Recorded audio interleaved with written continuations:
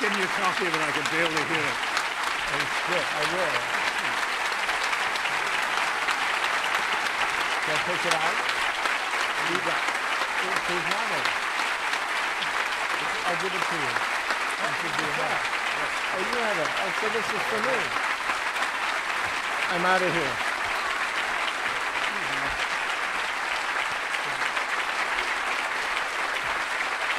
Congratulations. It's a great honor.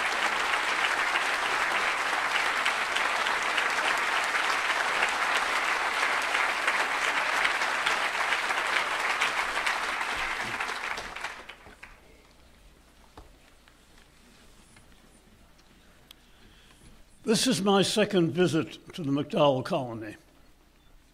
The first was 60 years ago. I have not been back until now, not through any unhappiness with my first visit. I will tell you about that visit. It was enormously great. I'm enormously grateful for it. I've just been busy.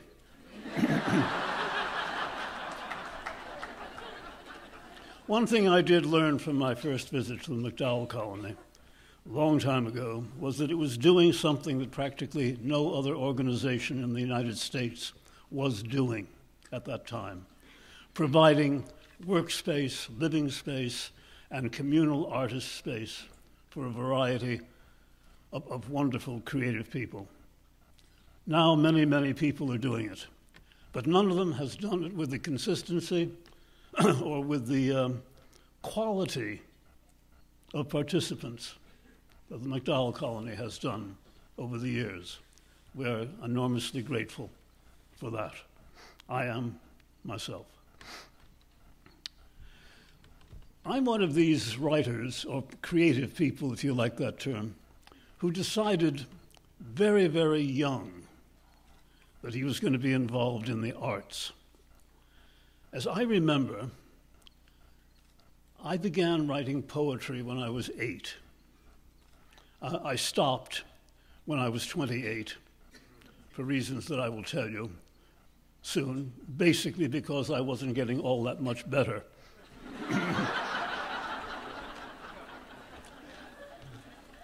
I started doing drawings and paintings when I was about 10.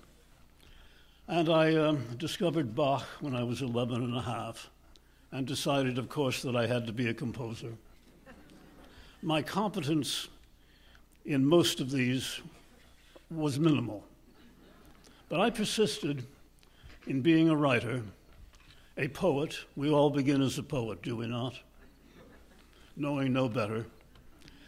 And eventually abandoning the novel as a hopeless enterprise for me, and knowing that the short story and I had lots of arguments about its nature, and that the short story was probably right. Though I must confess, I wrote a short story when I was 28, I guess, that had in it one of the best first lines of any short story ever written by an American. It was a short story set in Rome, Italy. And the first line, now believe me, it's a good one. The first line was, "Everything in Rome is uphill."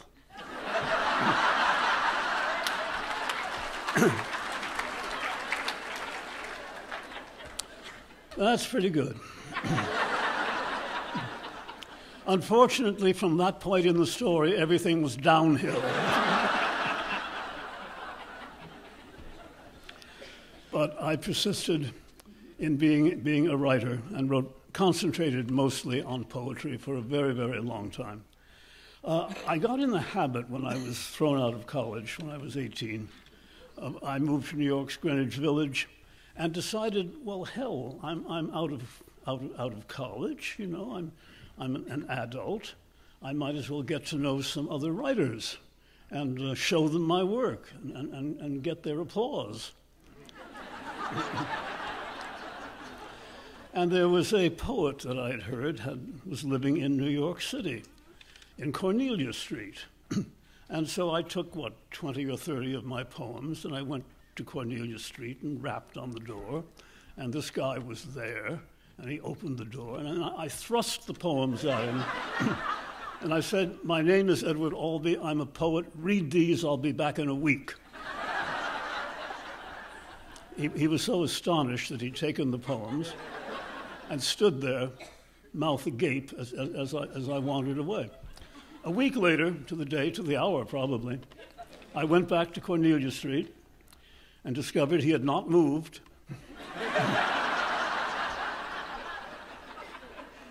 He was still there, and having read my poetry, he invited me in for a discussion.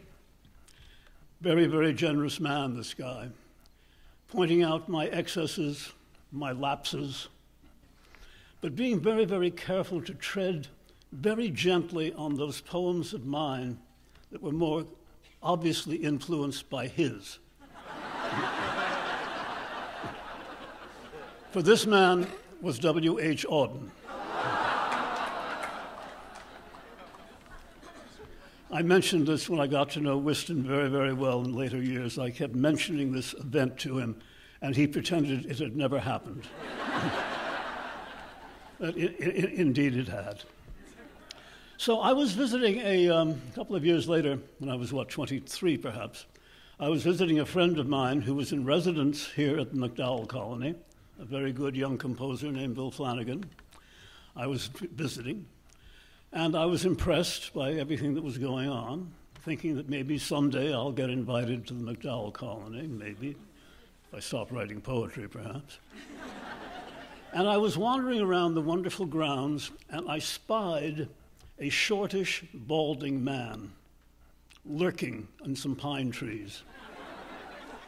I knew who he was, and I wanted him, even though he wasn't a poet, he was a writer, and I wanted him to read my poetry.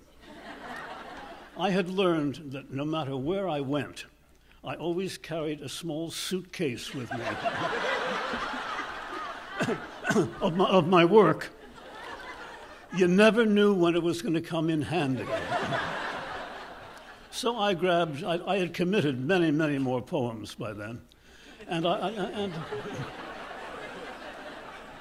I grabbed a handful of some of the newer ones and searched him out, and I found him lurking under another pine tree somewhere.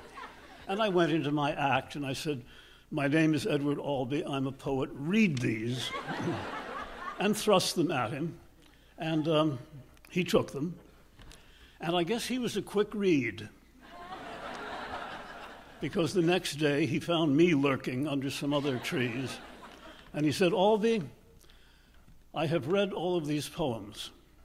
I want to take you out and get you drunk." Well, you know what I thought, of course. Since the time I had shown my poetry to Auden, it had undergone a sea change and was now of a magnificence that could not be discussed sober.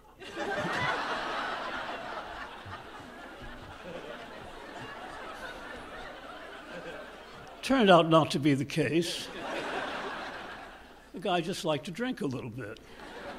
So he took me out in some beat-up little car to one of the many pondlets that dot the New Hampshire countryside, and with a bottle of bourbon.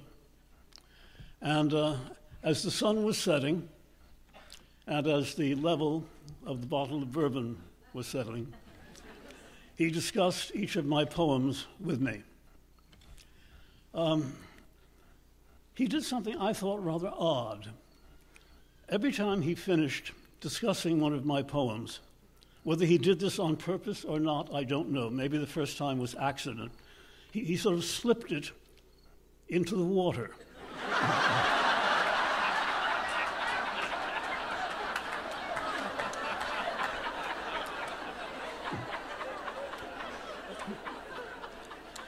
And by the time he had finished going over these 20 or 30 poems of mine, the entire surface of the pond was covered with foolscap. Foolscap indeed. This man, whose name was Thornton Wilder,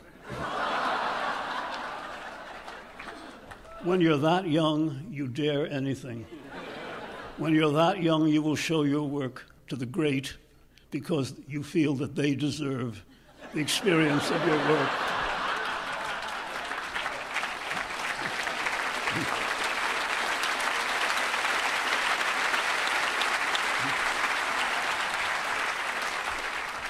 Wilder said to me a sentence that changed my life, which is why I'm telling you this entire story.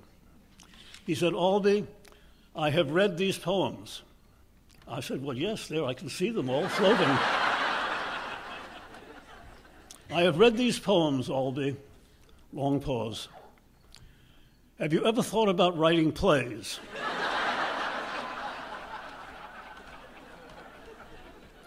I'm not trying to suggest that Thornton saw in the poetry the incipient playwright. I think much more likely he was trying to save poetry from me. But 7 years later, I took his advice and wrote my first play.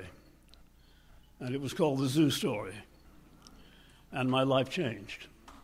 I realized, and maybe I would have gotten to write poetry because I was so bad at everything else, and I knew I was a writer. Maybe that was inevitable. But I think that Thornton's advice to give up poetry and write plays helped me along.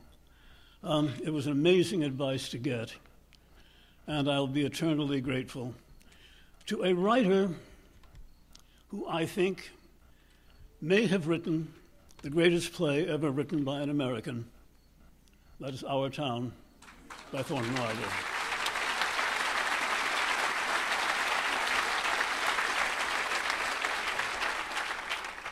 His other plays aren't so bad either. But I don't know why it is when the lists are made of the deathless American playwrights, for some reason Thornton's name is not on there very often. I think it's a great lapse. A terribly important playwright, and somebody who had the generosity and the kindness to really be helpful, enormously helpful, to a young writer who could easily have been damaged by rejection, and he was generous enough to be kind. We got to know each other in later years, as I did with Auden. But it was Wilder who pushed me and enabled me to, accomplish whatever I've accomplished so far. I'm grateful to him enormously, grateful to the MacDowell Colony for existing and for having him there at the time I happened to wander by. I think possibly it is a place like this that you do tend to meet more often than you would otherwise. People who are very important to you, people who are going to be helpful to you and influential to you. You have a good place going here. You've put together some extraordinary people. And I'm very happy to have been here twice. And I hope I come back before another 60 years has passed. Thank you.